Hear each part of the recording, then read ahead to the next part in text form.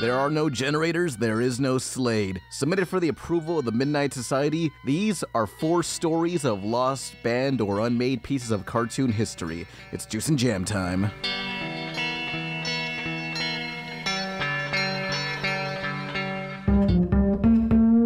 But first, this video is sponsored by Dollar Shave Club. Keeping this ping-pong shaped head so well groomed is expensive. That's why Dollar Shave Club mails what I need to my house. It's more than just shaving. Body wash, hairstyling, toothpaste, and other grooming products in general mailed to you. If you click the link below or go to dollarshaveclub.com/rebeltaxi, you can get the Daily Essentials Starter Set for just $5 and free shipping. This includes an executive handle, enough razor cartridges for a month, Dr. Carver's Easy Shave Butter, Wanderer Calming Body Cleanser, and One Wipe Charlie's. The packet doesn't say what part of the body you wipe, but the sponsor informs me it's for your rear. Oh, please tell me this butler mascot smashes through my wall offering wipies whenever I'm in the bathroom. Again, click the link in the description or go to dollarshaveclub.com/rebeltaxi to get your starter set for $5.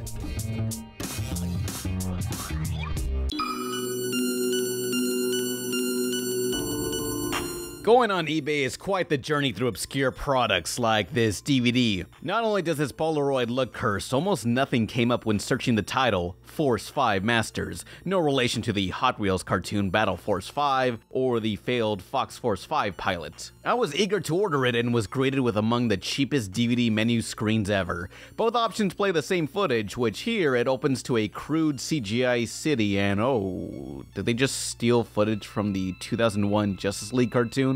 Oh no, what you're looking at is unique footage made for this DVD. To protect the Earth, the 5 Masters endure special training at Mount Salark in Korea to obtain supernatural power and speed from the immortal Grand Master to be the new generation of heroes. Look at that art style. No doubt this had to be made by maybe Bruce Timm, Warner Brothers, or one of their animation studios. Could this be a lost Bruce Timm-verse cartoon? Sadly, no. It's not even an episode. It's only a 4-minute long animated trailer for a product I'll talk about soon. The trailer has the announcer describing these 5 martial artists who use their nanotechnology to create a latex suit you could have just changed in the bathroom. Once suited up, the Force 5 Masters proceed to beat the shit out of BoJack Horseman's abusive family, and afterwards, they summon their Lightspeed spacecraft, taking them to a horse planet where they invade their colony in a genocidal retaliation. The supernatural heroes defeat the army of evil alien horses to fight the last battle with the evil king. There could be tons of horse factions on this planet. How do they know they're the ones that invaded you? And now the Masters come out of nowhere and kill the Horse Emperor. Nut. Magically, this de-terraforms the land for some reason, and the horse guy is now friendly, I guess.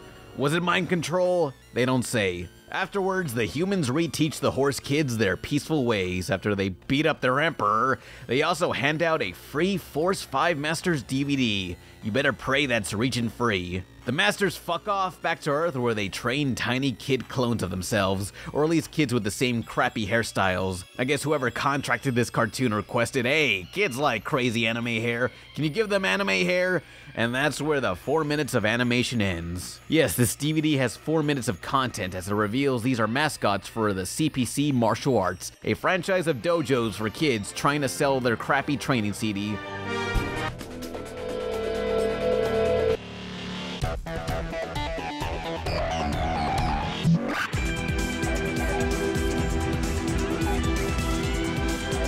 Oh yeah, sweet hat, bro.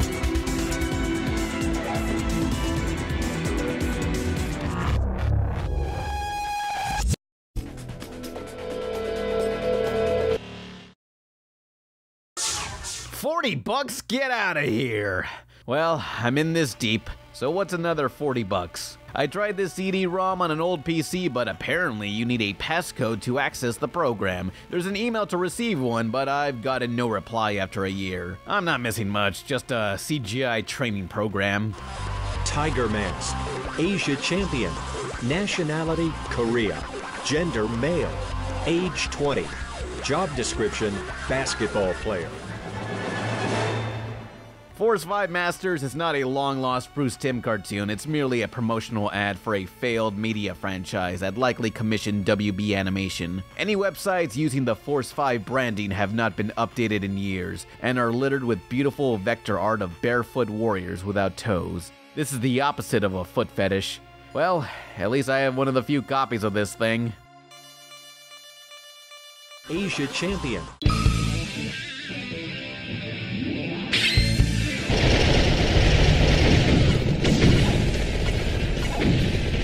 Anyone deep into video games has had the disappointment of a game they want to play not released in their country. Just look at Australia, their gaming market is still in Prohibition era. Meanwhile, here in America, we never got the chance to play the two Cowboy Bebop video games, despite the anime being a huge success here and said to have a better English dub than the original Japanese vocals. There's two games, Cowboy Bebop on PlayStation 1, a 3D flight shooter like Star Fox 64, except crappy. So basically every Star Fox game that isn't on the 64. And the second game is Cowboy Bebop Serenade of Reminiscence on PS2, a 3D beat 'em up. We know they're unreleased here, but what I was curious to know is if a lost US dub was ever recorded before the release was denied. While at Comic-Con, I got to question Spike Spiegel himself, Steve Blum. He does remember recording for one game, but he doesn't remember which one, though he did say the one he recorded for never got released here because, quote, the game engine was too old. So I'm thinking it was the earlier PlayStation 1 game. Again, I'm assuming it's the 1998 PS1 game, but Cowboy Bebop premiered on American TV in 2001 when the PS2 was already out. Why try to release a game on a previous generation of consoles?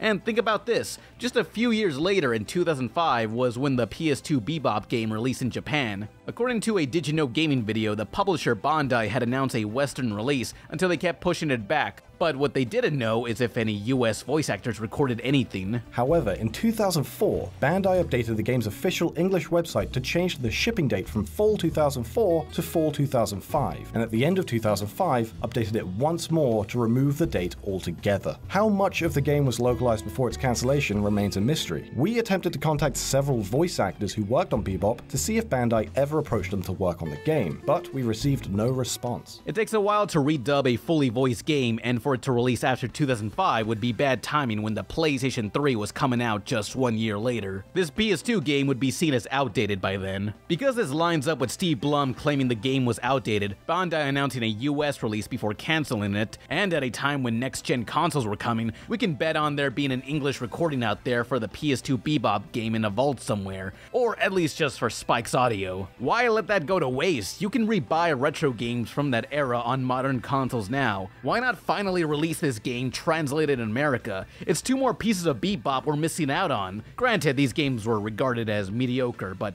hear me out. It's Bebop.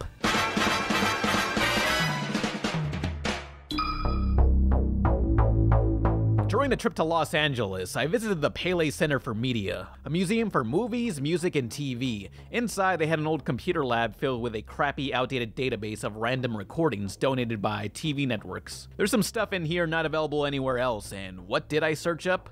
The Rocket Power Pilot. This is Ocean Park, California, home to being the coolest buds around. Too bad school gets in the way, because life would be perfect if all we can do is hang out. Obviously, recording was forbidden, but here is where I could watch the Lost Rocket Power Pilot, or Rocket Beach as it was gonna be called. It's a basic pilot where the skater boy Twister was narrating camcorder footage of his friends shredding while introducing them. A lot of people who've seen this speculated Twister could have been the main character, or just the narrator since he's the one who holds the camera on the show. But instead, Otto became the main character since he's so likable. The pilot is not online as of now, but the footage was reused for the series intro. Rocket Beach would have the same stylized color scheme, while Otto has these demonic eyes resembling the Killing Joke Joker. Not a good choice. There's also a snippet of the pilot recovered from Nick.com's website back in the 90s, and that's it. Worth finding? Nah.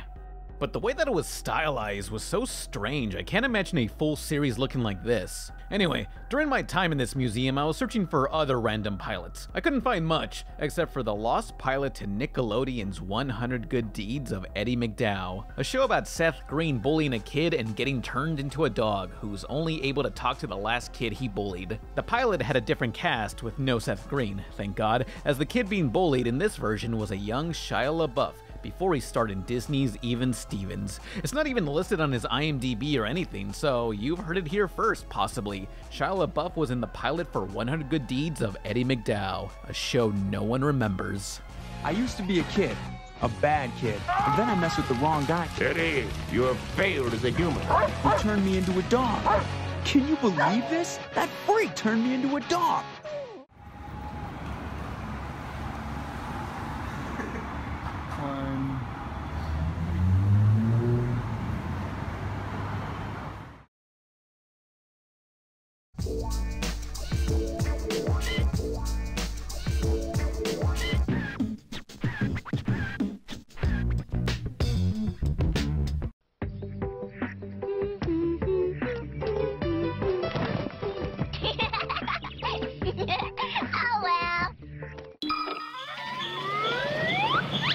You know, when we found out we were delivering everything on the Cartoon Network Ultimate Holiday Wish List, we started training, but it's not all ho-ho-ho. It's hard work. Now, Scooby-Doo movie packs, Powerpuff Girl cosmetic sets, no problem, but some of these things take 8 of us just to get in the sleigh. Here's a mystery that always remained in my mind until now when I'm actually researching it. The CartoonNetwork.com Ultimate Holiday Wish List line from 2003. For the price of several $1,000s, you can have your own room decorated like Dexter's Lab, the Powerpuff Girls, or you can have the desk of Space Ghost, Harvey Birdman's car, and even an Ed, Edd n Eddy gumball machine. But why stop there when there's a 4-story tall replica of the Kids Next Door treehouse that goes for $1 million?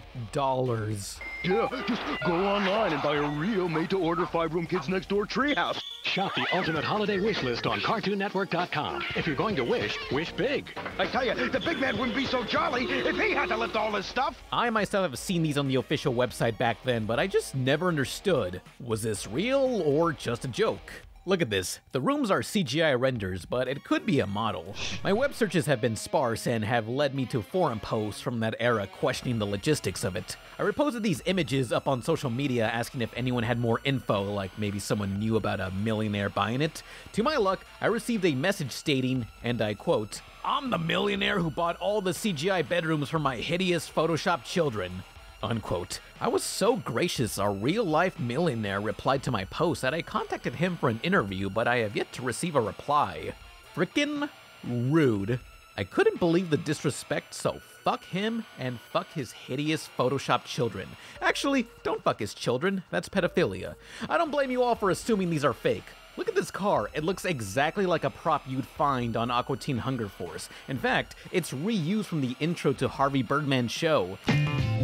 And these rooms, again, are just CGI mock-ups. None of these are real, so mystery solved, right? Not quite. If you scroll down, they provide a little too much detail about these products. Details like the treehouse including brand name items such as Panasonic TVs, 2 Nintendo GameCubes, and a Motorola cordless phone. If this was a joke, why would they involve other brands? They've also typed up info about permits, time it would take for prefabrication. Oh, and let me read this. We do not include fire sprinkler work or fire escapes. So if this thing goes up in flames, up yours, kid. You gotta also love how Harvey Birdman's car includes 27 of Birdman's favorite CDs. These are albums that include Meatloaf, Foreigner, and Space Out, the best of Leonard Nimoy and William Shatner. Double-barrel carburetors rush you any place, but you never can find a parking space. Highly illogical. It's all way too much detail for a joke. These products were on the site from late 2003 and disappeared 2005, leading to an error message. Did anyone ever buy them? Who knows? But I refused to end this search. I soon found an old New York Post article about the Ultimate Holiday Wish List. The article tells us the treehouse would have 5 rooms, be 42 feet in the air, has plumbing, electricity, and phone wires, but no bathrooms. The senior marketing director of Cartoon Network at the time, Greg Hinu, told the New York Post, A few people have been interested in buying the treehouse, but when we called them back, for assorted reasons, the funding fell through. This report says only one treehouse will be constructed, meaning this treehouse and likely the other objects don't exist until someone actually pays for their production. Yeah, just go online and buy a real made-to-order 5-room Kids Next Door treehouse. A real made-to-order 5-room Kids Next Door treehouse. Oh. This explains why none of the store photos are real-life objects, but why sell this? Who would buy it? Maybe this was merely a big marketing stunt just to see who would and make a big deal once someone did. You could imagine the network making a commercial showing the lucky billionaire who bought this for his trust fund kid. But as far as I know, no such commercial exists, nor any news of a sale. It's kind of like that one contest to win the real-life Simpsons house back in 1997. Grab your virtual Simpsons game pieces. If your number matches the number on the screen, you've just won a life-size replica of the Simpsons house. Built by Kaufman and Broad. Congratulations. The winner could pick the house, which was pre-built in the Nevada desert, or get the prize money of $75,000. The winner chose the money. Let me think. Leave my friends and family behind who live in the middle of the desert inside this Technicolor disaster, or $75,000. Yeah, $75,000. That's like the price of 2 whole medical bills in America. That house was eventually sold and has since then been repainted to a normal color by the biggest bunch of fucking assholes ever, aka the Homeowners Association. It looks even worse now, but hey, it was built. Cartoon Network must have learned not to pre-build these things until a sale is made, and thus, the $1 Million Treehouse possibly never got to exist. But I won't accept this. Someone must have bought one of these other items, so there's one last resort. Tweeting to busy people. To my luck, I got a response from Kids Next Door creator Mr. Warburton. If anyone can cap off this mystery and answer all our questions, it's the creator of the show. He'll save us. So what did Kids Next Door creator Mr. Warburton tweet? This was obviously a trap by the KND. When a rich adult bought the treehouse, the KND immediately spent the money on candy and then sent them a bonsai tree stuffed with junk. Well, thanks for nothing. Who cares? We know enough now. I do believe these things were real, but with no evidence of a sale, they probably never got to exist. The dream of living in the KND treehouse is over.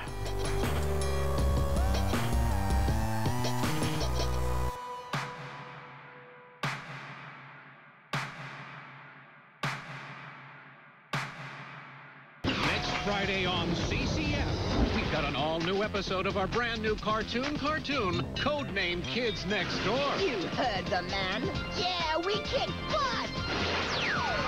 Then at 10:30, we've got a brand-new, never-before-seen episode of the Powerpuff Girls. Ow.